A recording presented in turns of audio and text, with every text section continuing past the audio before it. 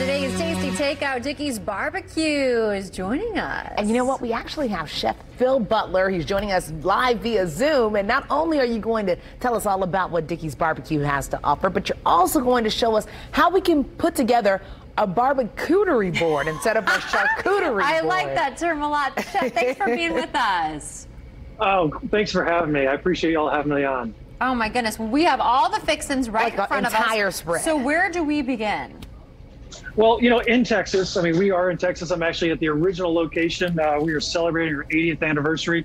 But in Texas, like, we would say this is the barbecue board, and it would stop right here.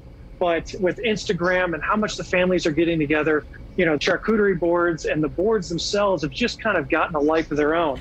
So we wanted to take that barbecue and go to that barbecuterie board and just go over the top with flavors and textures and let the family kind of have fun with it, whether it's a barbecuterie board or even just something as simple as Taco Tuesday, just deconstructing the ingredients and letting everybody have fun, build their own tacos, whether it's with our pulled pork, jalapeno cheddar sausage, our kielbasa, or our sliced or smoked chopped brisket.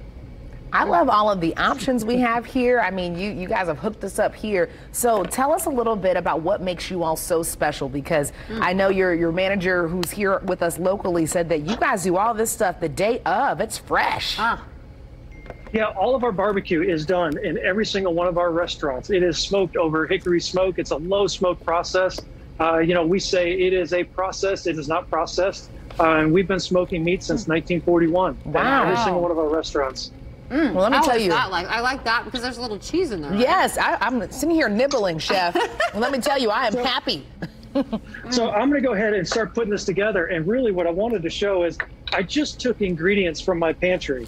And whether my pantry from the refrigerator or, you know, some of the crackers, I've got Hawaiian rolls to make some pulled pork sandwiches. Ooh. You know, Texas toast, baguettes, cheese, can't forget the cheese. And be creative with the cheese. I mean, different textures, sharp cheeses to some of the more mild, even smoked cheeses go really well. Other thing is, you know, cheese crackers and playing off more of those cheese flavors all the way to pimento cheese that you can spread on a sandwich as well. You know, what I always tell people is sweet flavors go really well with barbecue. Vinegars and fruit flavors go really well. So like I've got a pepper jam here. I've got a fig jam. I've even got, like right here, I've got orange marmalade. And I can actually just take some of our chopped jalapenos and add that to the orange marmalade. And I've got a great little barbecue accompaniment.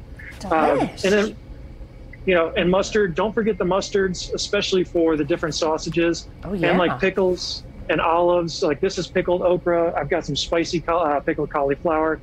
And, you know, and lastly, when you're filling the areas, you know, add some fruit.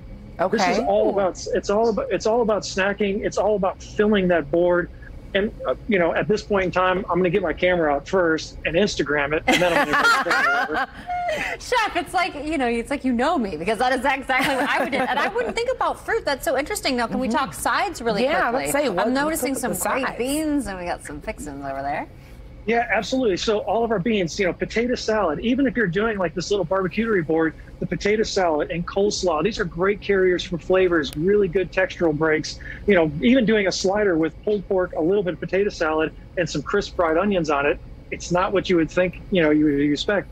But the textures and the combinations, they go so well together. And then if you want to do sides, definitely our jalapeno beans, our baked beans, and then, of course, our mac and cheese, the best mac and cheese that's out there.